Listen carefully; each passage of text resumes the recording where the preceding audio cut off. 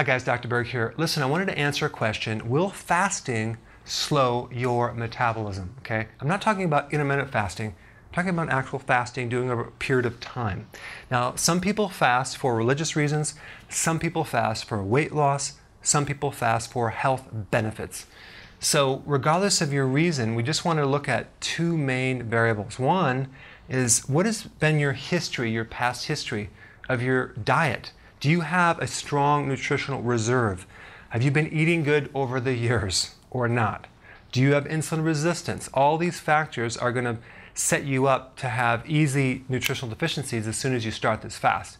But if you've been consuming good foods over a period of time, you have enough stored fat-soluble vitamins, let's say in your liver, like vitamin A and vitamin D and vitamin E and vitamin K2, and other vitamins like B12 to be able to use when needed over a period of time when you're not eating. But if you have a deficiency in those already going, like a subclinical deficiency, and then you go on a fast, it's all going to be magnified. The first system in your body to be affected when you do fasting would be the endocrine system.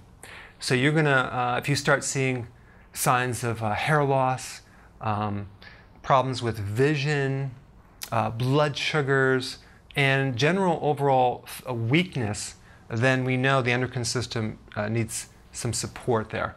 And then also the thyroid. A lot of people that go on fast over a long period of time and they're doing it too frequently, they end up really slowing their metabolism down. So we just want to look at what has been in your past history. Do you have enough reserve left to be able to do this? And number two, when you're eating, are you consuming enough nutrient-dense foods when you're actually eating? Okay. You have the fat-soluble vitamins, water-soluble vitamins, all the B vitamins, vitamin C. Those are needed like almost every day. So you have to have somewhat of a reserve. Now then you have trace minerals. Are you consuming any type of sea vegetables or seafood, seaweed, things like that? Because that would give you your iodine, your selenium, your manganese, all those little minerals needed in smaller amounts. And then you have essential fatty acids. If you're on a low-fat diet, that could create a problem if you're fasting, because all these essential fats are needed for cellular membranes, for the nervous system, for the brain, for the heart.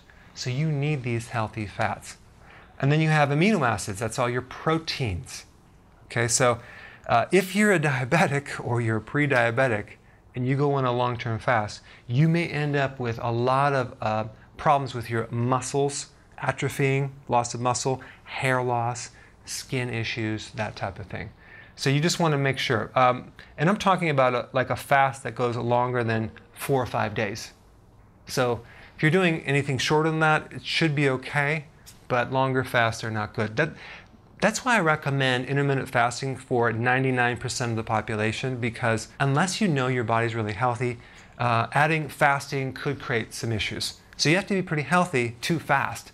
But then fasting does get you healthy too. So start out on a gradual intake. Start out with intermittent fasting, 3 meals without snacks, and then 2 meals without snacks, and then maybe even 1 meal without snacks, and then graduate to more fasting if you really want to do that.